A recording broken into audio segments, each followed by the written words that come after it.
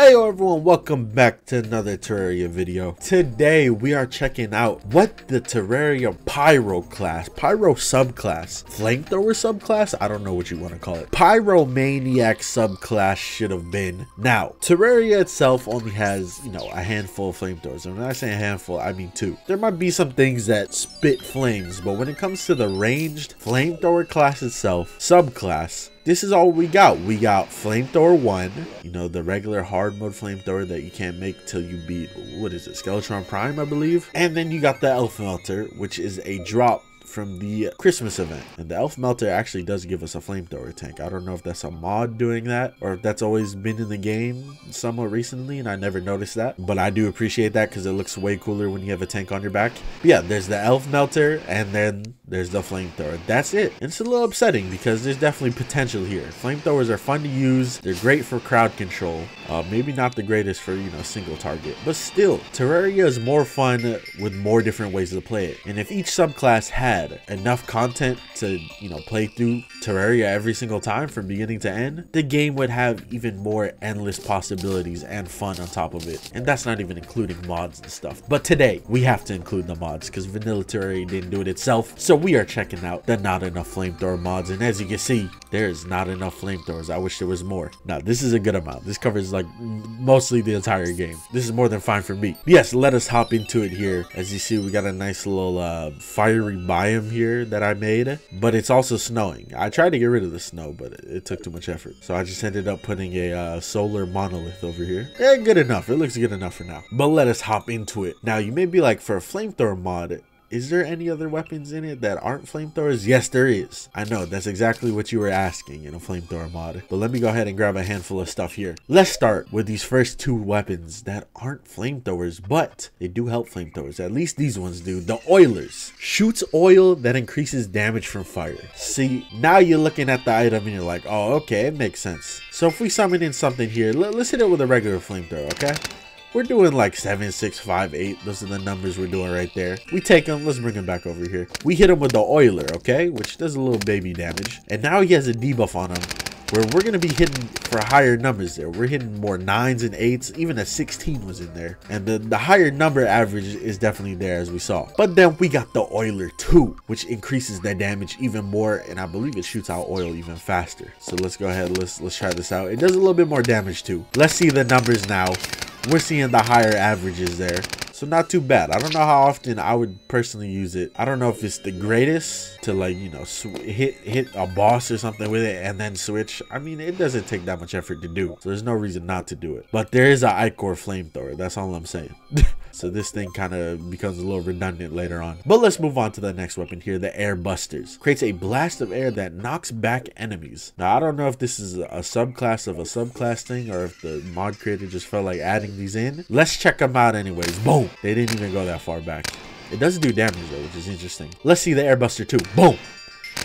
Also doesn't really push them far back. I don't know what the point of these weapons are. Maybe these guys just don't have low knockback resistance. I don't know. But let us get to what everyone wants to see, and that is the flamethrowers. Now, I believe all of these are going to use gel for ammo, except for this one. It uses fallen stars for ammo, which makes sense. Let me actually spawn in some stars. But yeah, let's start with our first couple flamethrowers here. We're not going to check out the recipes just because we got a good bit of flamethrowers to check out. But yeah, we got the gold slinger and the platinum slinger. Obviously, you got a gold world, you make the gold one. You got a platinum world, you make the platinum one. Use an extractinator to get both of them if you want. But both of them say spews a short stream of fire.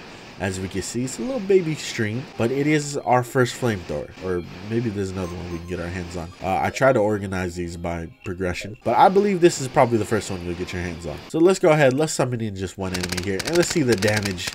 As we can see, it takes a little bit.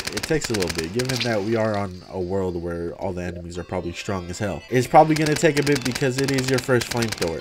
And it's not going to do too much damage, especially if you don't have any ranger armor set on. Which, you may be like, gamers, what are you wearing? This is a vanity set for the mod. Sadly, it is not an armor set. I know, it's very sad. This mod actually adds in no armor sets, which would be my biggest pet peeve with the mod. I don't know what's up with like subclass mods never adding in armor sets to, you know, adding unique stuff to the subclass, but oh well. You can't get everything. Beggars can't be choosers. But yeah, let's move on to the next one, the Jack-O-Lantern. This one obviously made from some pumpkins is what I would assume, but let's go ahead. Let's spawn in just one guy here, and it looks like it's doing less damage, but we are getting a longer flame, which means we can keep more enemies contained at once, or at least fight more enemies at once, as we can see here. Keep them at a safer distance. It seems like we can only pierce 2 enemies at once though, which is a little upsetting. Moving on after that is the Cocktail Cremator. Spews burning cinders that linger on the ground. Okay, let's see what this looks like. Oh, so this is sort of like the Greek fire that the morning wood shoots down. The Greek fire does damage too. Let's see if this does damage here though. I don't know. It's not bad. It's definitely a different type of flamethrower, which I like to see. I like to see multiple options even for a subclass. But I don't know. Maybe this one has decent crowd control. Yeah, look at that. It's not too bad at the crowd control. Moving on, we got the Constellation. I expect this one to be OP as hell. Let's just summon in 3 guys. Let's see. Oh, yes. If anything is using stars, it better be OP as hell. It says it creates a comet trail of stardust. So this one, I could expect you to use this on like the Wall of Flesh, much how like a lot of people use the star cannon on the Wall of Flesh. Next up, we got the Fossil Fuel. This is made from sturdy fossil. Shoots a spread of flames. Ah, look at that. So was that 2 or 3? Yes, 3 beams, but sometimes when you move, it looks like 2 only. So let's see it in action here. It's not too bad. I feel like the spread is a little weird for a flamethrower. That, and it is a little short, but not the worst. Another good crowd control weapon. Like I said, flamethrowers are just pretty much good for crowd control. And last but not least, for our pre-hard mode flamethrowers, we have the Welding Torch. Spawns a concentrated stream of fire. I believe this is made from Hellstone and a couple other things. This one, it's got a short flame, but it does a lot of damage. It does a lot of damage in quick succession. Let's see it against a little group here. Not too bad against a little group. I could definitely see the flamethrower being kind of tough to use on like the Wall of Flesh. But then we take this one out and it's like, never mind. But yeah, there you go. There's all the pre-hard mode ones. Put these away. And let's move on to the hard mode ones. The ones we want to see the most. Now, I believe these are all hard mode. The Hex Spitter, I'm assuming you get from the hard mode Goblin Army. So let's see this one in action. It shoots Shadow Flame. Of course. Oh, look at that. Our first hard mode one, and it's already doing great. Next up, we got the Gastric Guzzler. What an interesting name. Creates a stream of burning ichor. Now, I'm assuming this applies ichor. Yes, it does. Okay. So if you really want to, you get like all 4 of these flamethrowers. You can hit them with the Cursed Breath. You can hit them with the Cold Fire. What the fuck is that called? You can hit them with the ichor. You can hit them with the Shadow Flame. You can hit them with all 4 dot effects. Dot means damage over time. So you can do some crazy damage, some crazy combos with these. But that's if you want to go through all the work of doing that. But yeah, next up, Clinger's Breath. It shoots Cursed Flames. Cursed Flames I always see as the weaker version of ichor, because ichor is just better. Everyone uses ichor, but you know, if you have to use Cursed Flame, it's not the worst. Next up, we got the Freeze Thrower. Drenches enemies with liquid nitrogen. This reminds me of, what is it, Bioshock 2? Is it Bioshock 1 or 2? Whichever one has the flamer. Is it the flamer? Flamethrower? Whatever the fuck. I think I'm thinking of Fallout now with Flamer. But yeah, I'm definitely getting some Bioshock vibes. Bioshock, that's an iconic game right there. That's one of my favorite game franchises next to Fallout and the Elder Scrolls. But yeah, let's go ahead. Let's see it in action here. Of course, who doesn't love the blue flames? They have a name. I'm just not remembering them. Frostburn, that's the name, obviously. All right, next up, we have the Adamantite and the Titanium Flame Burst. Spews burning cinders that linger on the ground. Is this like the Cocktail Cremator? But like just better? It looks like it. And obviously it's going to do a lot more damage since it is hard mode. And then we got the titanium version, which does a little bit more damage. Me personally, I do love getting the 1.2 ores, because the 1.2 ores do more damage most of the time, and usually the armor sets are better too. So if I had the option, I would try to get my hands on this over the Adamantite one. But yeah, last but not least, for this set of flamethrowers, we have the Pulse Thrower. Fires a stream of pulse waves. I'm assuming you get this from the Traveling Merchant. Let's see it in action. Ooh, a different type of flamethrower. You love to see it. I love seeing when subclasses have different options. That makes it even better. But yeah, let us go ahead and grab our last 4 flamethrowers here. These are where things are about to step up. I might test them on bosses. Maybe, let's see. But first, let's just start with the enemies, starting with the Napalm Blaster. Now, I believe the Napalm Blaster, this is the only recipe I'm gonna look up here. I believe the Napalm Blaster is an upgrade of the Elf Melter, but it does less damage. I don't know why. Creates a fire stream that inflicts a stacking burn debuff. Maybe that's why. Let's see it in action here. Oh, it looks like it goes really far compared to the Elf Melter. Like, this thing has some range, but I know the Elf Melter also has range. I might have to compare here. We might have to compare sizes. I know, something I never want to do on the Game Raiders channel. Let's get to it though. So that one is going like right here where my arrow is, and then let's see the Elf Melter. Ooh. So it does have more range than the Elf Melter, and it also looks like it shoots more flames. Not too bad then. We lose damage, but we gain a debuff, and we also get a little bit more speed, it looks like. So let's see it on a boss then. Let me see this on a boss just to see the damage. And this is the King Slime. This is like a perfect example for a boss that you want to crowd control, because the King Slime spawns in a bunch of enemies. And I probably should put on like the Shroomite set, because I believe the wait, no, actually I don't know if the Shroomite set has a flamethrower specific helmet. I know they got a rocket launcher one. Yeah, I don't think it does, but there might be a mod that adds in a Shroomite helmet. Let me check real quick, because I remember there was one time where I did play with a mod that added in an extra Shroomite helmet. Right here, the Calamity mod. Speaking about the Calamity mod, that's another mod that has a lot of flamethrowers.